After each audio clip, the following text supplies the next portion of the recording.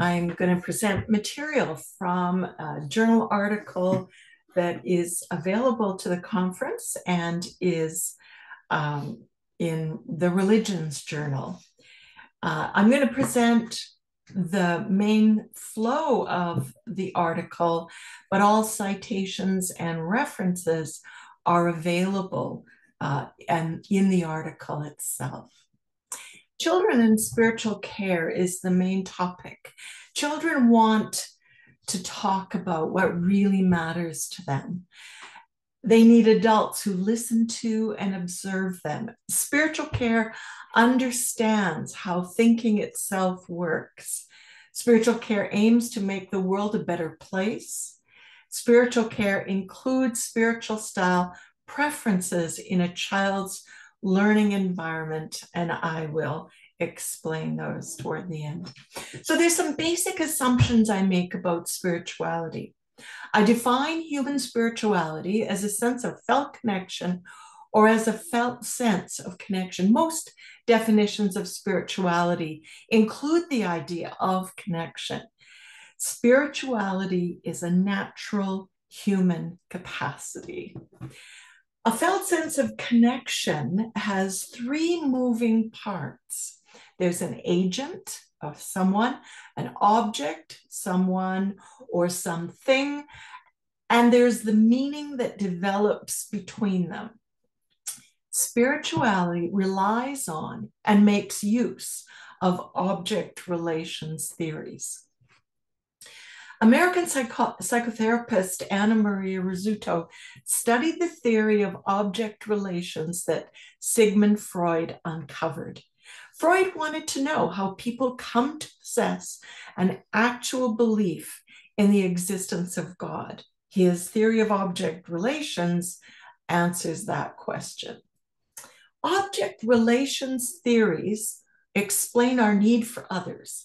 They are theories about our relations to the objects, the people and things to which we are attached and which give meaning to our lives. Rizzuto demonstrated how objects that come our way illumine the formation of God concepts. Her research helps explain the formation of all concepts that populate a child's worldview, or your worldview and mine, with one important difference that I will go into.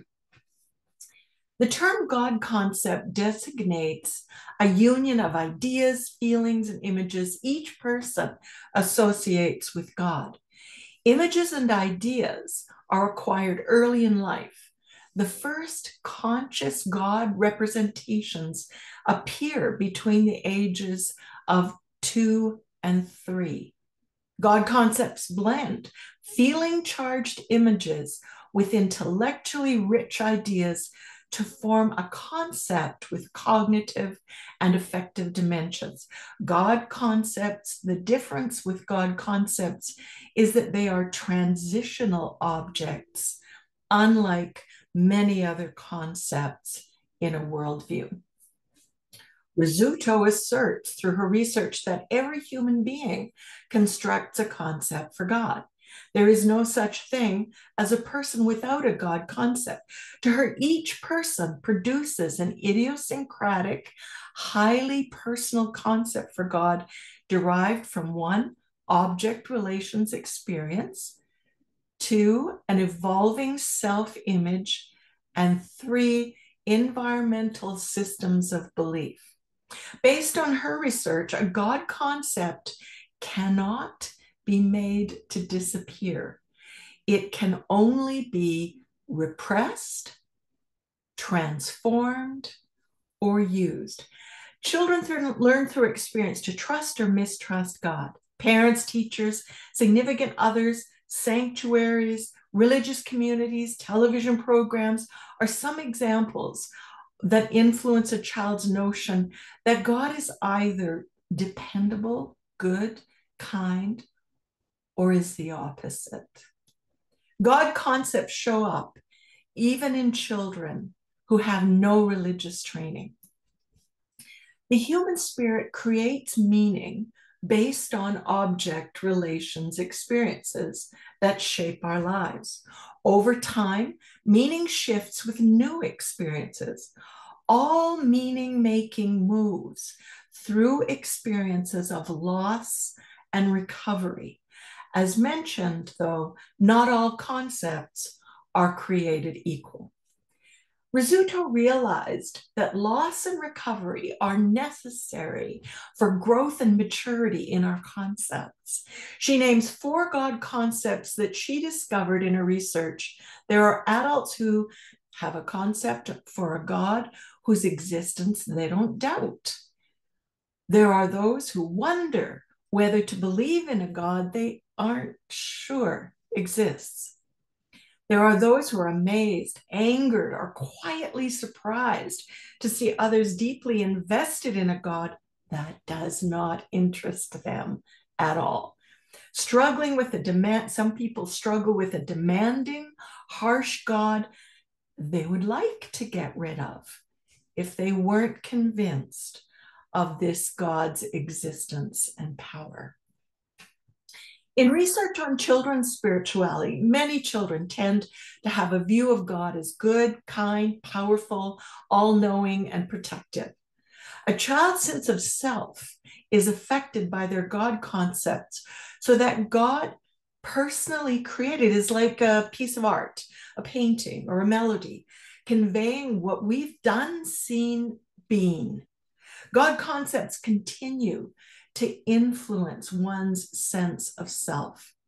Once created, God concepts, dormant or active, remain potentially available, in a continuous process of meaningful integration with experiences the child continues to have with things, people, and with God. Like transitional concepts for big concepts like mother and father, God concepts can grow up. They can become more fully informed educationally and experientially. From the time we're little, my parents chose a kitchen doorpost to record the heights of my brother, sister, and me. At any time, we could look at the doorpost and see how our heights had increased. Oh, that's how tall I was when I was 5. You know, my brother is taller than me all the time. Transitional God concepts are meant to grow like the lines on that doorpost, to show how we are moving and growing intellectually through our experiences. As children age, there are interrelationships among God concepts, the living God, and self concepts, so that experience influences both self and God concepts. Throughout a child's formation, God concepts, the rhythm of loss and recovery, attachment to others, for example, parents, grandparents, teachers, all are instructive to a child's spiritual growth. If children have negative, frightening God concepts, an intervention that takes no account of that meaning can produce effects that are more than children can bear, and signals a serious lack of spiritual care. For children to receive spiritual care, they need to be in consistent, loving relationships with people who meet physical, emotional, and psychological needs, particularly during affect attunement, an intimate form of communication between adults and infants, or between adults and children, which begins in gaze behavior. Mirroring is the first step in gaze behavior. For example, as mother and infant interact, if a mother's face is unresponsive, the mirror, her face, is a thing to be looked at but not into. To create a healthy sense of God's identity and a happy self-concept, an infant's gaze must pass through the mirror, mother's face, to where the real mother dwells. The child needs to sense there is something more than a face to look at. Behind a face is a person with an interior psychic reality that a child looks at and looks into, grounding their belief in their own interior self. A positive experience with affect attunement and attachment forms hope and trust in a child's heart. Through attachment, self-concepts and God concepts can grow up. Spirituality as a human capacity based on a felt sense of connection to transitional objects allows children's spiritual experience to inform daily life.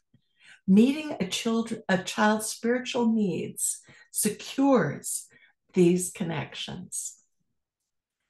Every human being has a spiritual need to celebrate, mark significant moments, bear witness to truths learned about life, play, tell their story, pray, grieve, mourn, lament, connect with the past, make significant journeys, express themselves symbolically, convey emotion authentically, seek purpose and meaning, ask ultimate questions, have a satisfactory way to think and speak about the beginning and the end of life, survive, flourish, experience longing, and enjoy its satisfaction, relax, cope with life circumstances, enjoy the beauty of the world, be seen, be heard, have a name that's remembered, be part of a larger community,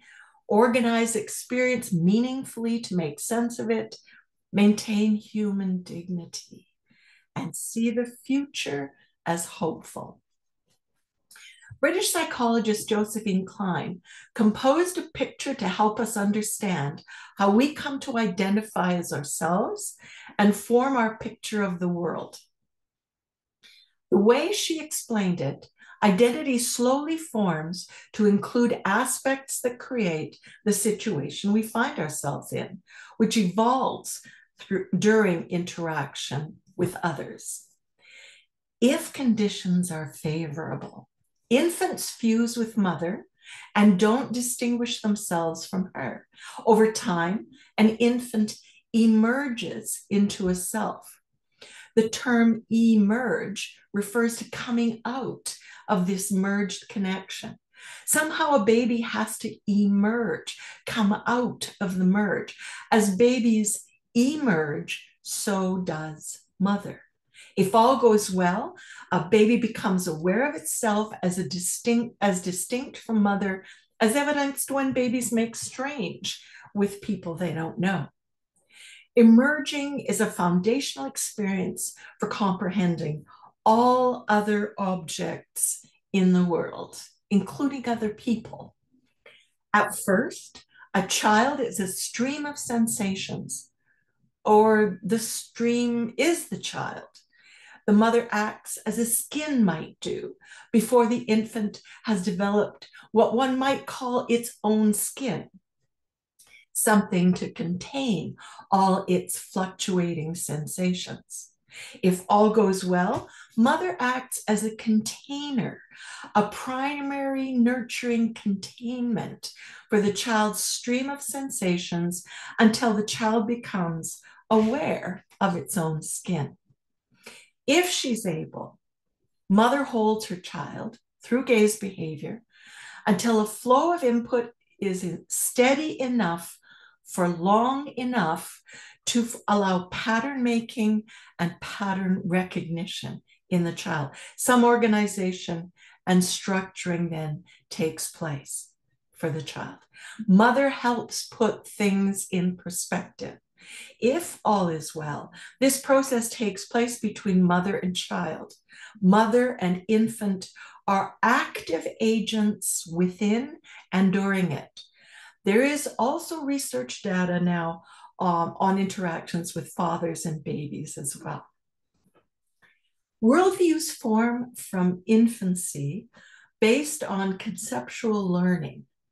The stream of sensations entering an infant brain activates nerve cells. As a result, nerve cells or neurons converse with one another. They send electrical impulses to one another so that one nerve cell excites another. These messages continue to move from neuron to neuron among networks of nerve cells to form a communication system within the human body. As sensations enter the brain, they excite some nerve cells that are linked to the external world through a child's organs, the eyes, ears, and to various parts of the body. For example, when bones or muscles change position. This brain activity is the basis for a child's ideas about the world. The process is a source of learning and establishes memories and constantly provides infants and children with knowledge they accumulate about the world and about their place in it. A second set of nerve cells is linked to each other, not to the external world. This second set is responsible for conceptual learning that forms concepts for mother, God, Father, to name some of the concepts that populate a worldview. Communication among this second set of neurons makes conceptual learning possible.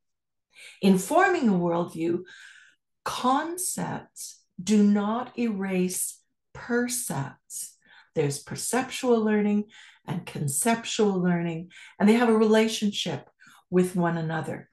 And percepts remain available so that we have ongoing access to them. And that's partly how our concepts change when we begin to see and hear more of what's in an environment than we saw 5 minutes earlier. In conceptual learning, there are two aspects of a worldview called a map and a model. As experience grows, a map slowly forms in the child that consists of concepts and connections between these concepts. The map is not two-dimensional, it's multidimensional. It defines the relationship of everything to everything else. Mental maps are complex and have depth and meaning. But at birth, there is no map. Infants can't organize their picture of the world in adult fashion because not enough has happened to get more than a blurry sense of what's going on.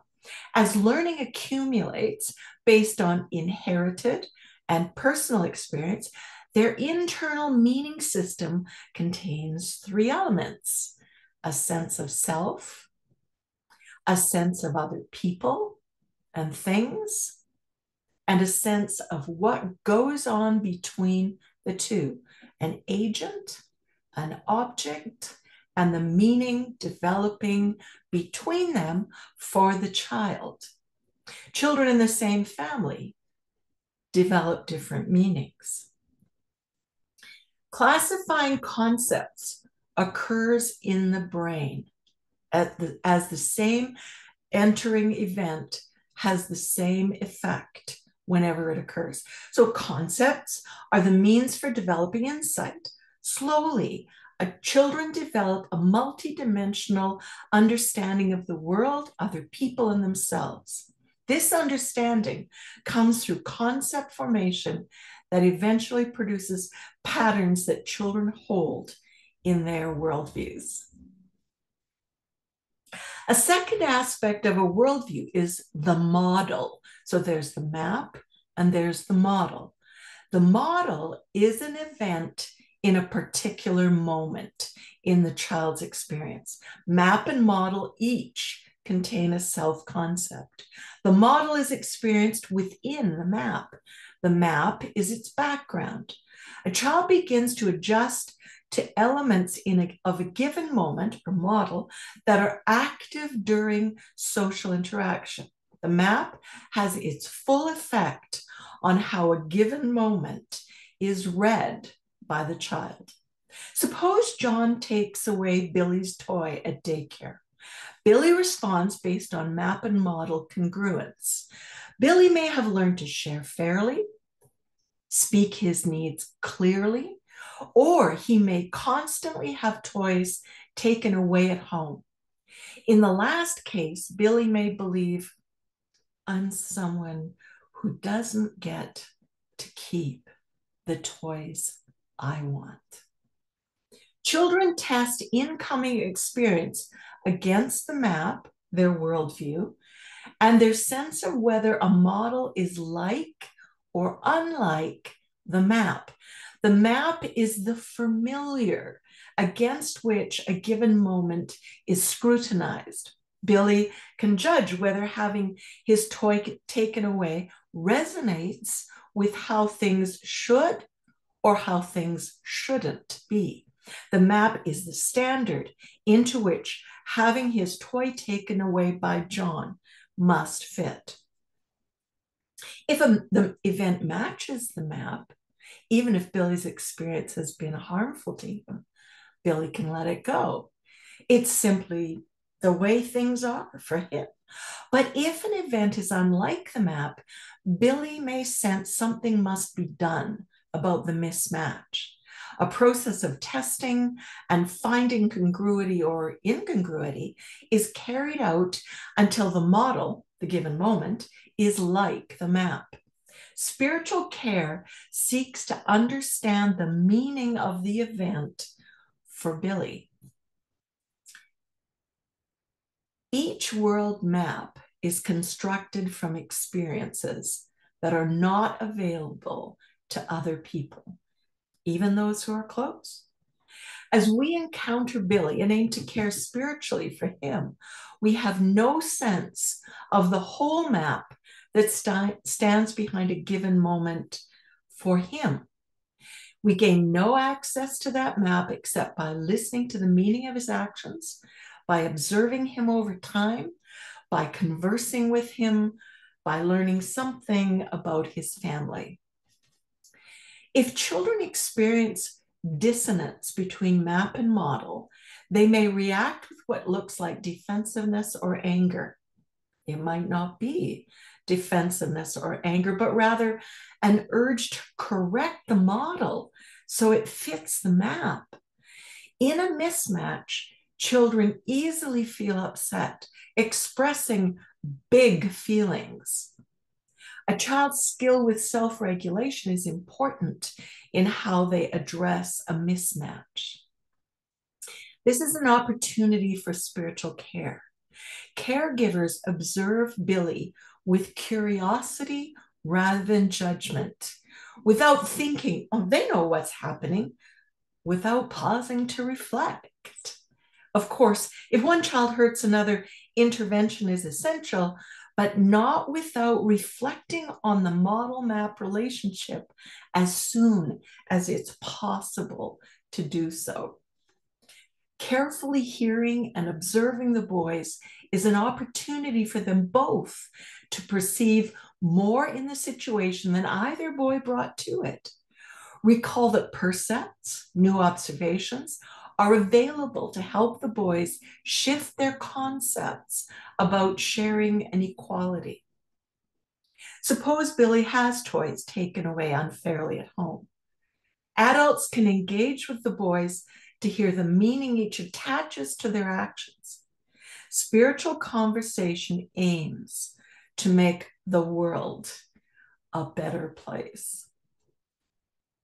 A learning environment can offer a child opportunities to stop, think, look at, and look for what they haven't yet noticed.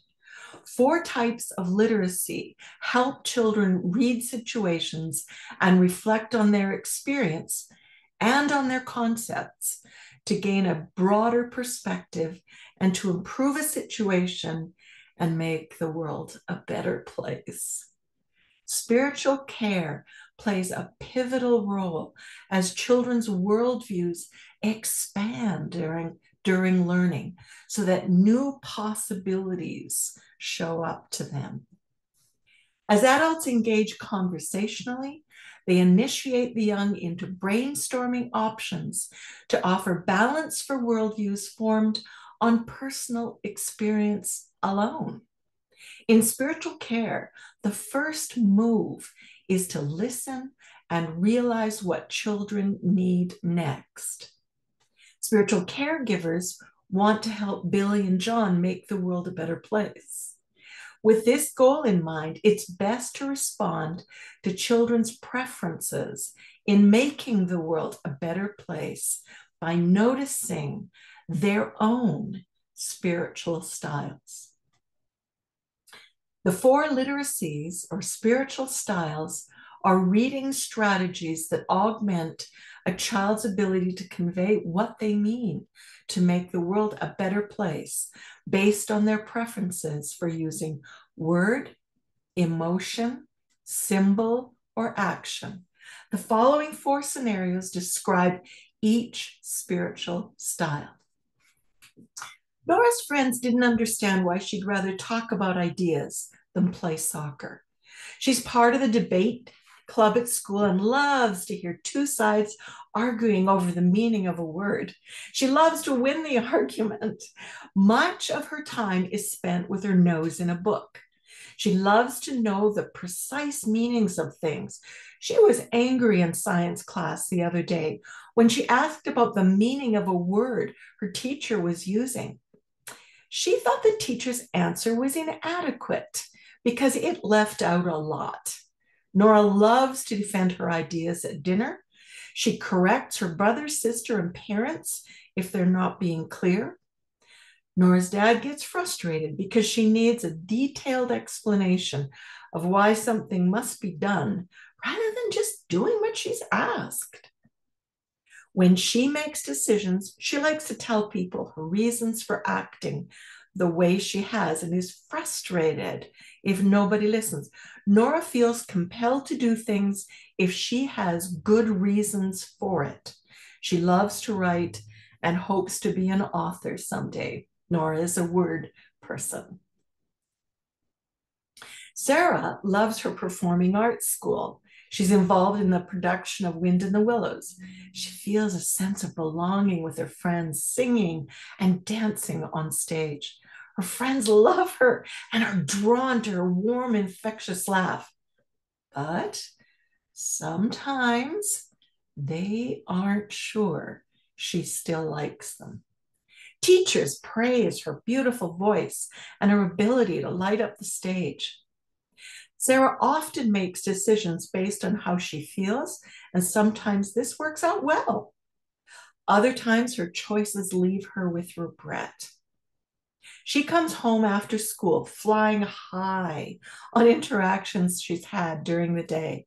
Even though she spends time telling her mom about all her relationships, she says she doesn't have anyone who feels really close to her.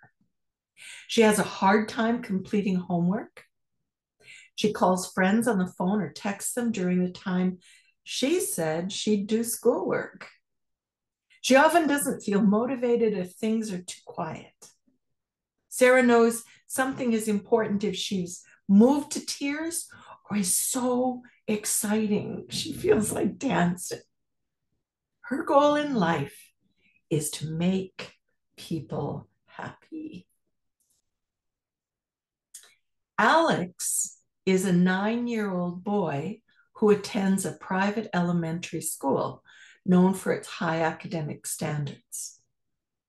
Alex recently told his parents he doesn't fit in. He says the teachers overteach. They tell children what to think. They have no imagination, he told his parents. I can't be creative.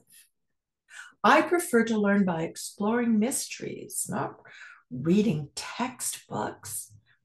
Alex loves stories about the Bermuda Triangle and Stonehenge. They are mysterious and allow him to wonder. His teachers talk about the certainties of science and mathematics. But he can't help wondering about the mysterious world around him. Alex is often frustrated with the pace of his school day and wishes there were more time to quietly think about things. He feels there must be more to life than what he sees. When he sits quietly on the bank of the river across from his home, he sees wind blowing through the trees. He hears the water rushing past him. He feels at peace with the world and close to God.